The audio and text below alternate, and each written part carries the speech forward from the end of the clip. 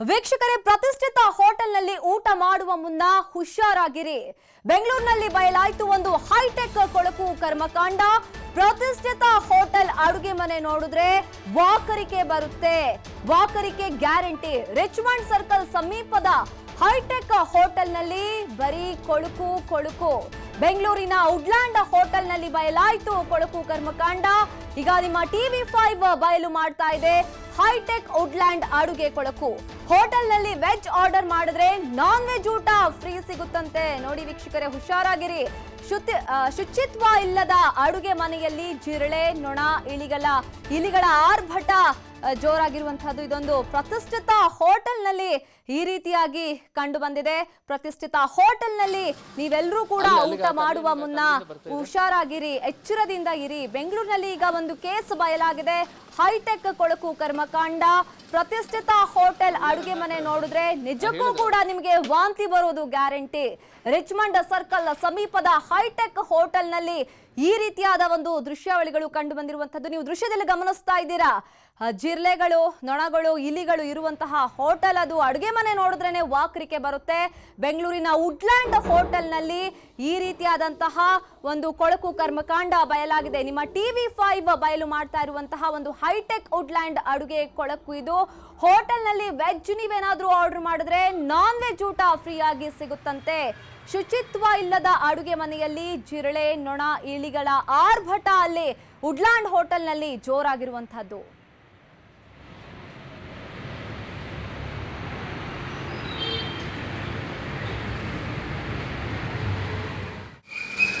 ಹಾಕಿ ಅಲ್ಲಿ ಫಸ್ಟ್ ಅಲ್ಲಿಂದ ಹಾಕಿ, ಅಲ್ಲಿಗೆ ಹಾಕಿ. ನೋಡಿ ಅಲ್ಲಿ ಪೈಪಿನ ತೆಗೀರಿ.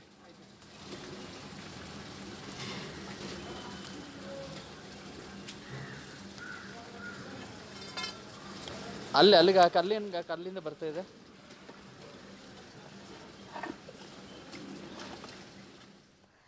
ಪ್ರತಿಷ್ಠಿತ ಹೋಟೆಲ್ನಲ್ಲಿ ನಿಜಕ್ಕೂ ಕೂಡ ವೀಕ್ಷಕರೇ, ನೀವೇನಾದ್ರೂ ಊಟ ಮಾಡ್ಲಿಕ್ಕೆ ಹೋದ್ರೆ ಸಾಕಷ್ಟು ಹುಷಾರದಿಂದಿರಿ. ಈ ಬಗ್ಗೆ ಮತ್ತಷ್ಟು ಮಾಹಿತಿಯನ್ನ ಕೊಡ್ತಾರೆ ನಮ್ಮ ಪ್ರತಿನಿಧಿ ಕೃಷ್ಣ. ನೇರ ಸಂಪರ್ಕದಲ್ಲಿ ಜಾಯಿನ್ ಆಗಿದ್ದಾರೆ. ಕೃಷ್ಣ, ಎಲ್ಲರೂ ಕೂಡ ಸ್ಟಾರ್ ಹೋಟೆಲ್ಗೆ ಹೋಗ್ಬಿಟ್ಟು ಊಟ ಮಾಡೋಣ ಅಂತಿರ್ತಾರೆ, ಒಂದು ಪ್ರತಿಷ್ಠಿತ ಹೋಟೆಲ್ಗೆ ಹೋಗ್ಬಿಟ್ಟು ವೀಕೆಂಡ್ ಪಾರ್ಟಿನ ಮಾಡೋಣ ಅನ್ಕೊಳ್ತಿರ್ತಾರೆ. ಆದ್ರೆ ನಿಜಕ್ಕೂ ಈ ವುಡ್ಲ್ಯಾಂಡ್ ಹೋಟೆಲ್ನಲ್ಲಿ ಏನಿದು ಅಂತ ಕೊಳಕು?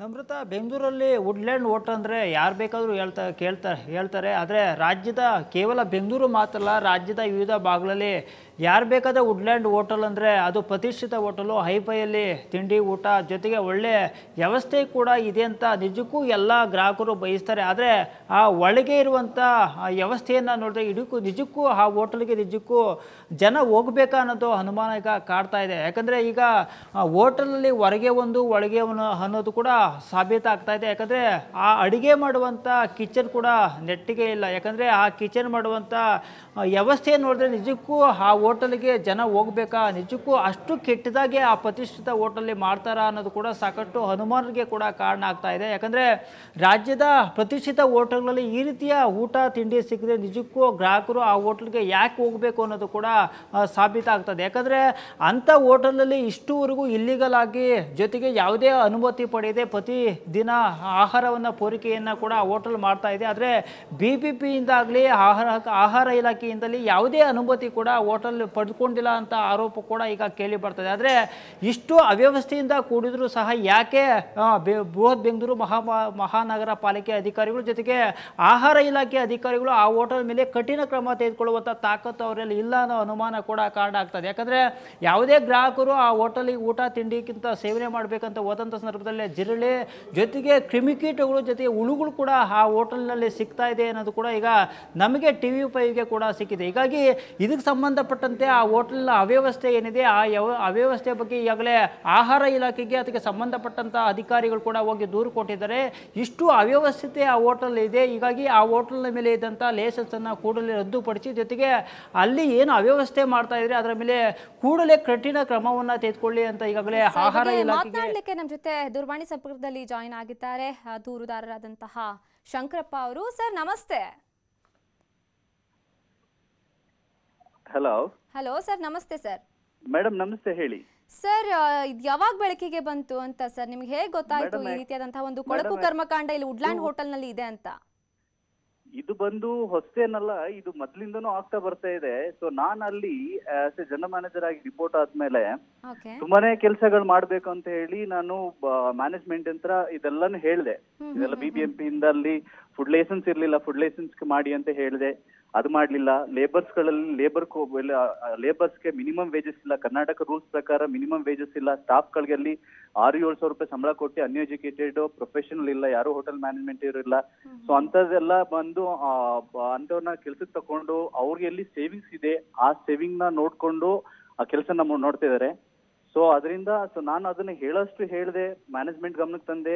ಇಲ್ಲಿಗಲ್ ಥಿಂಗ್ಸ್ಗಳು ತುಂಬಾನೇ ನಡೀತಿದೆ ಅಲ್ಲಿ. ಫುಡ್ ಲೈಸೆನ್ಸ್ ಇಲ್ಲ, ಬೇಸಿಕಲಿ ಕುಡಿಯೋ ವಾಟರ್ ಇಲ್ಲ, ಕುಕಿಂಗ್ ವಾಟರ್ ಇಲ್ಲ. ಅಡಿಗೆಯವರು ಅಲ್ಲಿ ಅಡಿಗೆ ಮಾಡೋರು ಒಬ್ಬನೇ ಒಬ್ಬ ಕುಕ್ಕು, ಅದು ಬಿಟ್ರೆ ಬೇರೆಯವರೆಲ್ಲ ಬಂದು ಗಾರ್ಡನರ್ಸ್ ಮತ್ತೆ ವಾಷಿಂಗ್ ಅವರು ಕುಕಿಂಗ್ ಹೆಲ್ಪ್ ಮಾಡ್ತಾರೆ. ಅಲ್ಲಿ ಕುಕಿಂಗ್ ಅವ್ರಿಗೆ ಒಂದು ಪ್ರೊಫೆಷನಲ್ಗೆ ಹೈಜೆನಿಕ್ ಮೇಂಟೈನ್ ಮಾಡಲ್ಲ. ಅಲ್ಲಿ ಜಿರ್ಲೆಗಳು, ಹೆಗ್ಣಗಳು ತುಂಬಾನೇ ಇದೆ ಆ ಹೋಟೆಲ್. ನೀವು ಇವಾಗ ಹೋದ್ರು ಅಲ್ಲಿ ಫೈಂಡ್ ಔಟ್ ಮಾಡ್ಬೋದು ಎಷ್ಟು ಹೆಗ್ಣಗಳು ಎಷ್ಟು ಜಿಲ್ಲೆಗಳೆಲ್ಲ ಇದೆ ಅಂತ ಹೇಳಿ. ಸೊ ಅದಲ್ದೇನೆ ಬಂದು ತಿಗಣೆಗಳಂತೂ ನೀವು ಹೇಳಕ್ಕೆ ಆಗಲ್ಲ. ಗೆಸ್ಟ್ಗಳು ಎಷ್ಟೋ ಕಂಪ್ಲೇಂಟ್ ಮಾಡಿದ್ದಾರೆ. ಈವನ್ ದೋ ಅಲ್ಲಿ ಎಷ್ಟು ಜನ ಸ್ಟೇ ಮಾಡಿ ಹೋಗಿದ್ದಾರೆ, ಆ ಗೆಸ್ಟ್ಗಳು ಕಾಂಟ್ಯಾಕ್ಟ್ ನಂಬರು ನನ್ನ ಹತ್ರ ಇದೆ. ಸೊ ಆ ಗೆಸ್ಟ್ಗಳು ನಾವು ರೆಡಿ ಇದೀವಿ ಕಂಪ್ಲೇಂಟ್ ಮಾಡಬೇಕಪ್ಪ, ಇಂಥದನ್ನ ಫಸ್ಟ್ ಈ ಹೋಟೆಲ್ಗಳನ್ನ ಮುಚ್ಚಿಸಿ ಜನರುಗಳಿಗೆ ರೋಗಗಳು ಬರೋದುಂಟು. ಅಲ್ಲಿ ಕುಡಿಯಕ್ಕೆ ವಾಟರ್ ಇಲ್ಲ, ಬೇಸಿಕ್ ವಾಟರ್ ಕುಡಿಯಕ್ಕೆ ವಾಟರ್ ಫೆಸಿಲಿಟೀಸ್ ಇಲ್ಲ. ಅಲ್ಲಿ ಸ್ಟಾಫ್ಗಳಿಗಾಗ್ಲಿ ಗೆಸ್ಟ್ಗಳಿಗಾಗ್ಲಿ ಎಲ್ಲಾ ಗೆಸ್ಟ್ಗಳಿಗೂ ಇದೇ ರಾ ವಾಟರ್ನೇ ಸರ್ವ್ ಮಾಡ್ತಾರೆ. ತುಂಬಾನೇ ಅನ್ಯಾಯವಾಗಿದೆ. ಮತ್ತೆ ಅಲ್ಲಿ ಬಂದು ಈ ವಿಷಯನ ಹೇಳೋದು ಬೇಡವ ಅನ್ನೋಕೆ ಹೇಳಕ್ಕಾಗಲ್ಲ. ಗರ್ಲ್ಸ್ಗಳ ಕಾಟ ಅಂದ್ರೆ ಹಂಗಿದೆ ಅಲ್ಲಿ. ನಾನು ಸ್ಟಾಪ್ ಮಾಡ್ಬೇಕಂತ ಎಷ್ಟು ಪ್ರಯತ್ನ ಮಾಡಿದೆ ಅಂದ್ರೆ ಅಷ್ಟೊಂದು ಪ್ರಯತ್ನ ಮಾಡಿದೆ.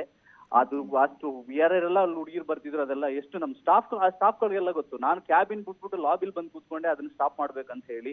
ಅದು ಹೇಳ್ತಾರೆ, ಅಲ್ಲಿ ಇರೋರೇನೆ ಹುಡುಗರೇನೆ ಅಲ್ಲಿ ಹುಡುಗಿರ್ ಕರ್ಕೊ ಬಂದು ಕೊಡ್ತಾರೆ. ಅಷ್ಟೊಂದು ಅನ್ಯಾಯವಾಗಿ ಅಲ್ಲಿ ಇಲ್ಲೀಗಲ್ ಥಿಂಗ್ಸ್ ಗಳು ನಡೀತದೆ.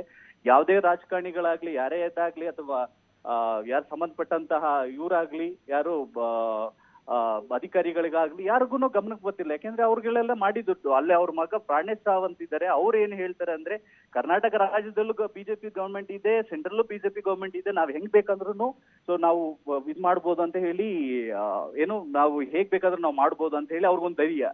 ಅದರಿಂದ ಏನೂ ಇದ್ ಮಾಡಿಲ್ಲ. ಸೊ ನಾನ್ ಯಾವಾಗ ಇದೆಲ್ಲ ಮಾಡ್ಬೇಕು ಸರ್, ಇದೆಲ್ಲ ಲೀಗಲ್ ಆಗಿ ಹೋಗುತ್ತೆ, ಇದೆಲ್ಲ ಇಲ್ಲಿಗಲ್ ಥಿಂಗ್ಸ್ ನಾವು ಮಾಡಬಾರ್ದು, ಇದು ಮಾಡಬಾರ್ದು ಅಂತ ಹೇಳಿ ಯಾವಾಗ ಎಚ್ಚರಿಸ್ಕೊಂಡೆ, ಅವ್ರಿಗೆ ಯಾವಾಗ ಹೇಳಿದೆ, ಯಾವಾಗ ಅಪೋಸಿಟ್ ಆದೆ, ಆವಾಗ ನನ್ನನ್ನ ಏನಿಲ್ಲ ಎಂತಿಲ್ಲ ಅಂತ ಹೇಳಿ ಇಮಿಡಿಯೇಟ್ ಆಗಿ ವಿತೌಟ್ ನೋಟಿಸ್ ಪೀರಿಯಡ್ ನನ್ನನ್ನು ಟರ್ಮಿನೇಟ್ ಮಾಡಿದ್ರು ಆ ಜಾಬ್ ಇಂದ.